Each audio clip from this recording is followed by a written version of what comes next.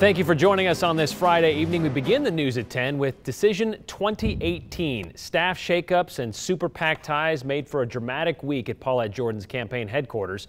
With a little more than 6 weeks until Election Day, the gubernatorial candidate answered questions on talk radio about the latest headlines and her platform.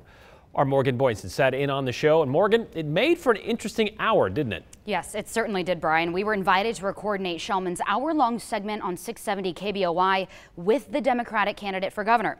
I tried to get a hold of Jordan's campaign manager multiple times over the last couple days, but didn't hear back.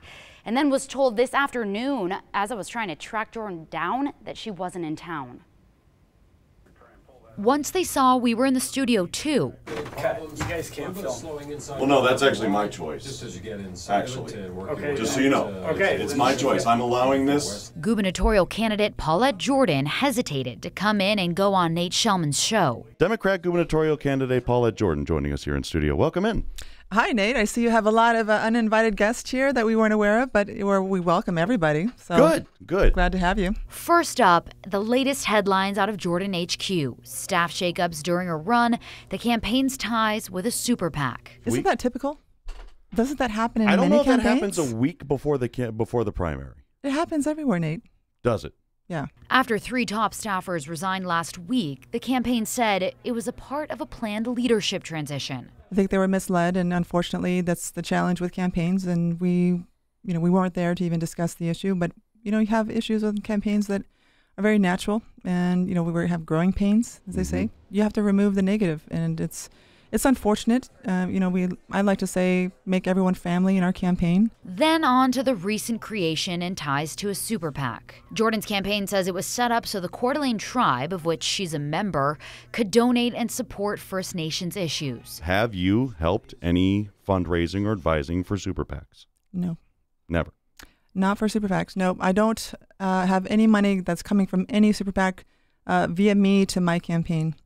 What I have done is encourage my own tribe who wants to help other campaigns of other Native women and, of course, bring about more support and change for the Indigenous voice, which is their right to do. Jordan says it's not her PAC, but she helps influence it by her voice in the race. It's a different kind of campaign you're running. Oh, very much. Unprecedented. Okay. What makes it so unprecedented? As the only real Idahoan, the only real American running for this position as governor of a state in our country, we're setting all kinds of examples and ways to show that as an Indigenous voice, we are wholly connected to this land. We are connected to our people. Listener calls poured in about her platform. We have callers lined up. Your questions next. Topics ranging from growth to Prop 1. This is not about horse racing itself. It's simply about the slot machines that I find to be still against the Constitution. If people pass it, then I will support the will of the people. To education. Our education system needs to be reformed altogether. We need to pay our teachers better.